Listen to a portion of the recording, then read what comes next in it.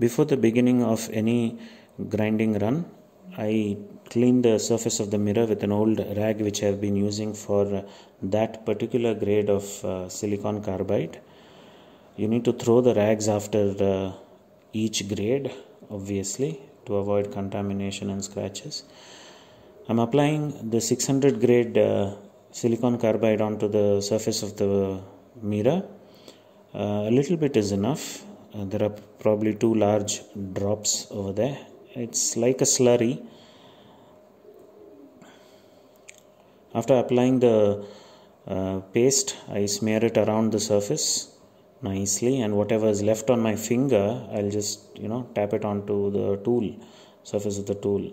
It's like that. Smear it around once more, and then I just remembered I forgot to switch on the motor, so I have to go behind into the kitchen to switch on the mains and come back. Give me a second. You can see the part contact built up by the gap between the 2 pieces of glass. The motor is switched on, and I'm doing 1/3 center over center strokes. So which means that each side up and down I'll be doing 1/6 or something like that. I'm actually doing a little less than that, so it really doesn't matter. I mean, when I check the contact of the the 2 tools and tool and the mirror,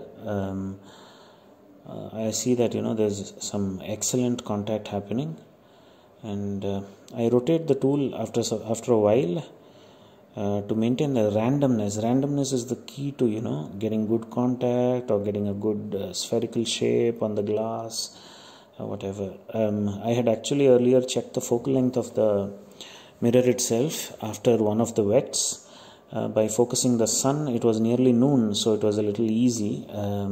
The white wall you see in the video extends all the way to the roof, and this is the balcony I'm working on.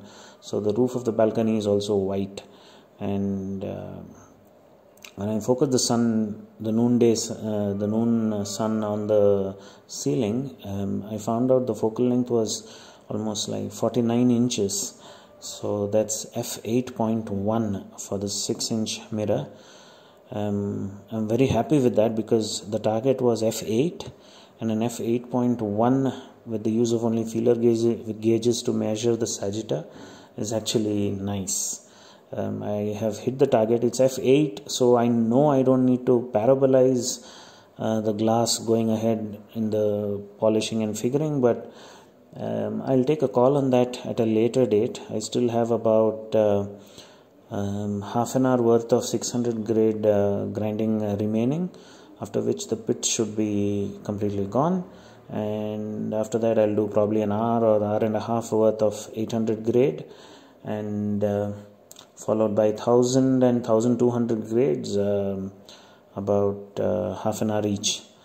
Once the slurry goes a bit dry, don't clean the surfaces, just sprinkle a few drops of water and continue until it becomes a finer paste, and the sound stops.